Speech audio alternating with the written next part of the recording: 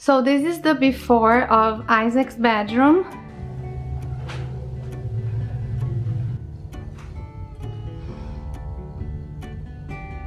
So you can see the ceiling has this paneling, and the walls, like that wall and that wall as well, have some paneling, and we want to change that. Those walls are from 1940s, but it's just very old. We just want to look nicer, so we're gonna go ahead and lay some drywall on the top. Well, I'm saying that like I'm an expert, but I'm not. Because my husband is the one that actually is gonna do the job, and I'm just gonna help out, maybe gonna give some help, whatever I can do. The floor also will be replaced. We'll do the walls first. Yeah, we'll do the walls and the ceiling, and the floor is gonna be last. Also, the closet has to be done. A little bit of the ceiling there. All right. So what we're gonna do is we're gonna hang sheetrock on our ceiling and these two walls here. You can see it's got this wood. I guess it's like a siding that they put on here. This is probably pretty old, and I would like to salvage this if I can, so I'm probably going to pull it off here. I was going to pull it off on the ceiling as well, but there's nothing behind it holding my insulation back, so it would create a lot of work to be able to take that off. So I think I'm just going to screw it down, make sure that it's on there solid, and then hang my sheetrock on that. It would create too much work to try to save that, because there's nothing, if I take that down, all my insulation's gonna fall down. The other part of the house is completely modern, so there's no point in trying to keep the house looking original, because half the house is already not original. Yeah. So we'll just make the whole thing look modern. So we're gonna do sheetrock on these walls, on that ceiling, cover up that hole that's there. It looks like this is probably where they originally had a wood stove. Oh, really? Yeah, that's probably what that is. Okay. So this may have at one point been a kitchen, or at least they had a stove here. Maybe they just had a stove here for heat. All right, so let's get started. Let's go ahead and put all the screws in the ceiling.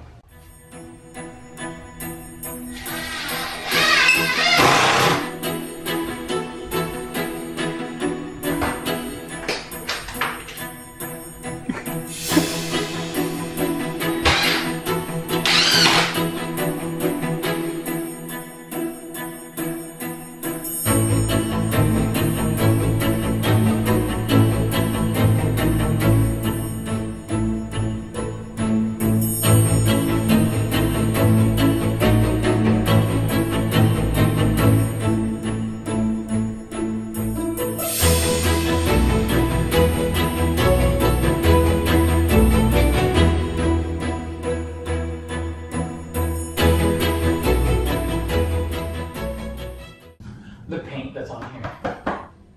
That's paint from 1950. I'm thinking Could be lead-based paint. But it crumbles off, kind of, it flakes off kind of differently than paint that I'm used to. And it's yellowed. See? That's not fresh. There's tests that you can do on the flakes, and it'll tell you what they. Me, I'm stupid anyway, so it doesn't matter. I'm already.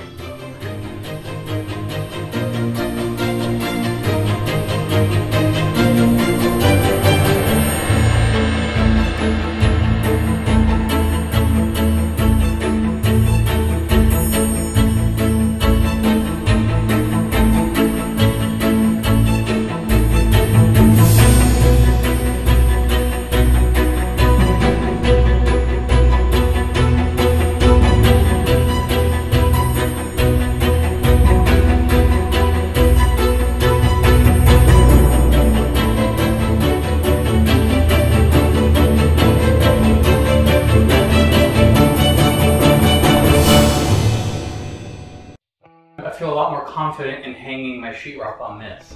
Now that I know that this is on the joist properly. You know what I mean? Yeah. I'm not depending on how well someone else hung it. You know? Normally you don't do it like this if you're gonna see it, because, well, then you gotta cover up all these screws. But in our case, we don't care. Because you're gonna lay on the top. We're gonna lay sheetrock on top. And at the time they probably put the ceiling in, they use nails mostly. Mostly they use screws. We're not very popular.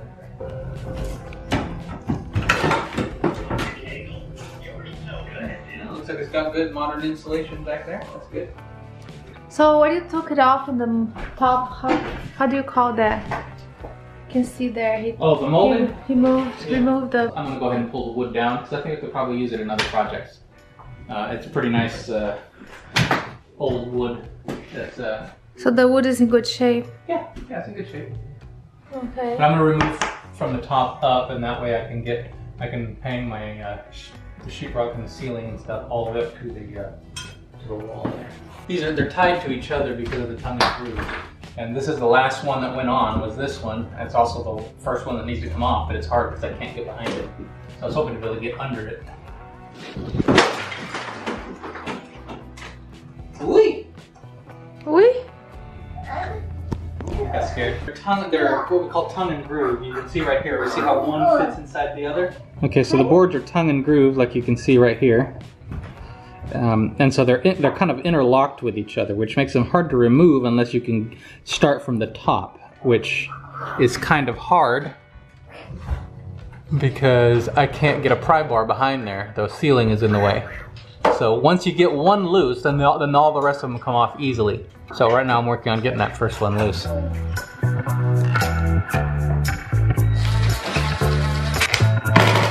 I can then maybe grab onto it like this. Something to hold on to. I don't want to go in too much because there might be wood behind it and then the threads will grab onto that wood. But if I can grab onto just this, it's still starting to right here. It's probably not enough yet for me to get by. Oui. Sorry. Is that old style nail? I guess so, yeah. That looks almost like a nail we would put into concrete. Let me see if I can focus. Like shape like that? There you go. I guess this is the old school nail that my husband's talking about. From 1940s, when the house was built.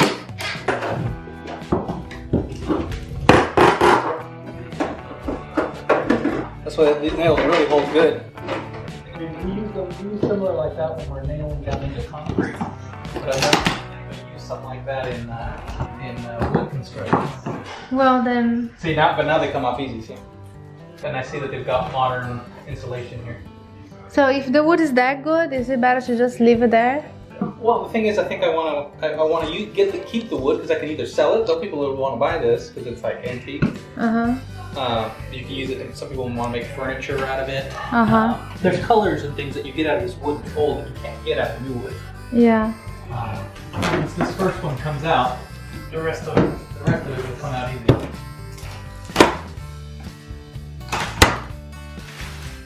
Woo! Wow!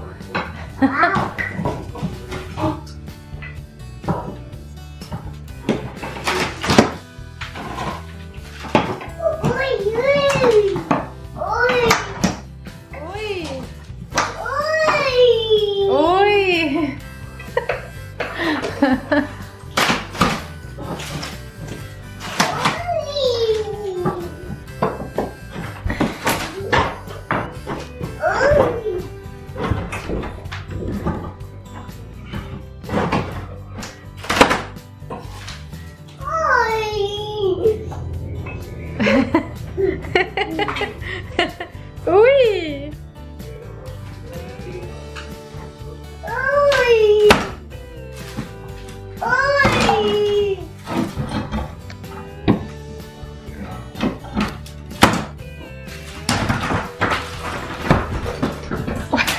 Whoa! Wow!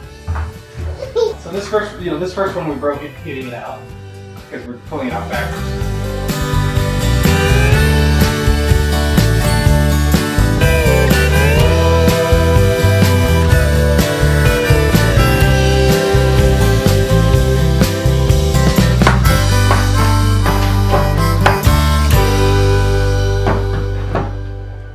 Are you keeping the interesting nails?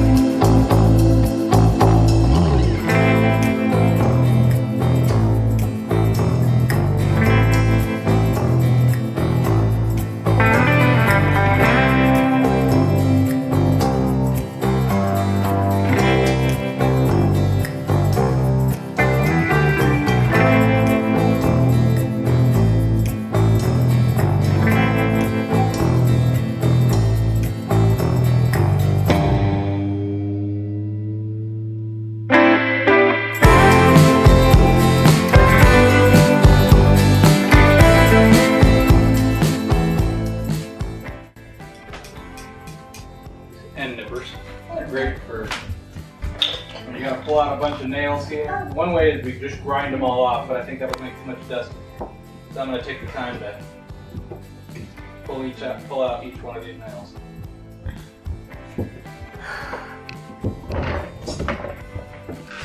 Sometimes these little finish nails can be really hard to pull out because the head is so small that you can't get a standard nail pull on them, like on the back of your hammer or on a pry bar. It just slips right through. The head is too small. But this grabs a hold of the actual body of the nail.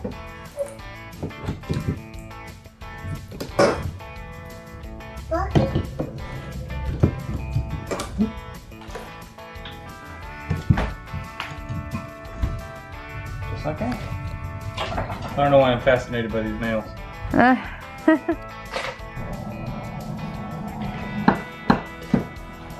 Alright, see?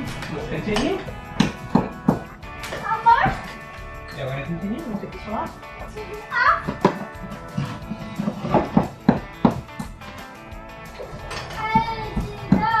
Now let's take this little piece right here off.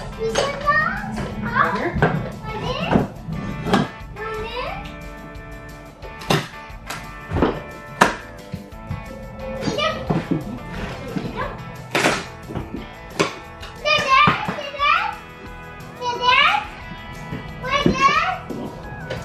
Does it have nails? Yeah. Yeah. Okay, throw it out there. Okay, be careful. I see you got your hammer right there in your pants. Where's my hammer? That's your hammer? Yeah. This is my hammer. Looks to me like you're ready to work. That's my hammer. You have a hammer. Mm-hmm. Daddy has a hammer, that's for sure.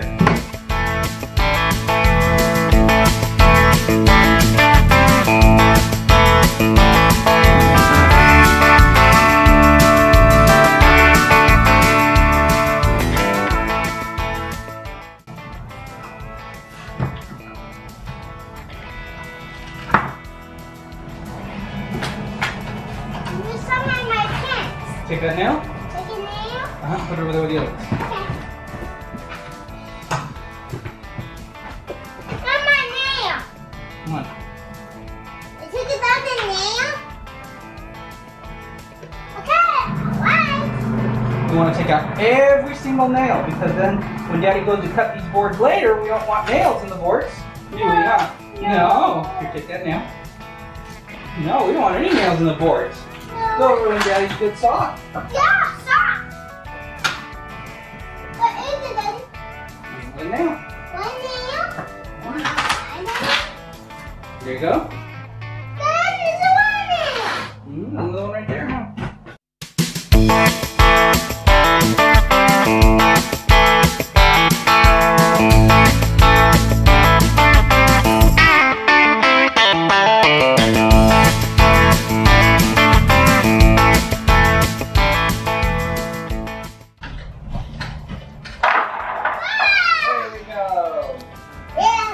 Alright, last row on the bottom. This is it, it's the last row.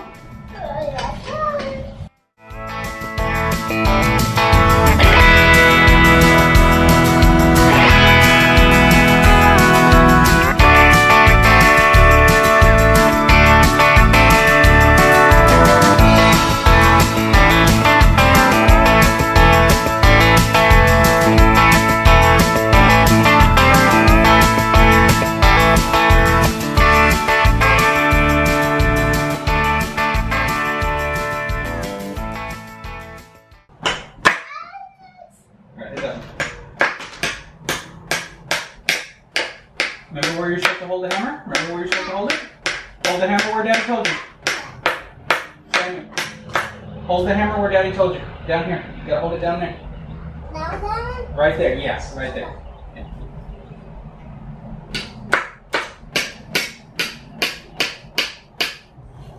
Careful with your fingers. Careful with your fingers. Okay.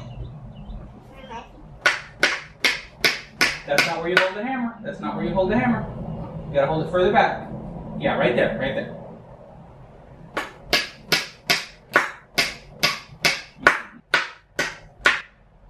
Okay, is that enough? Yeah, look, it's enough. Yep, it's enough. Now Daddy can grab it from back here with these. No, Dad. They're both over the side. Okay, throw that one outside. On the side?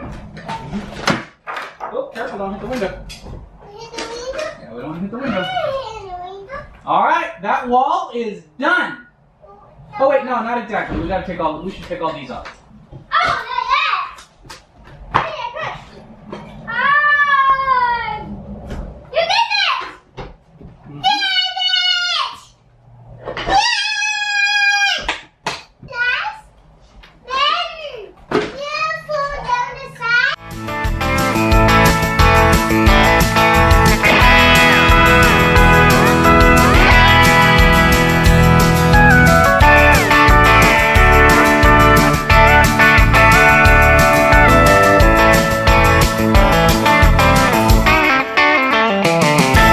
It makes it really easy to get these nails out.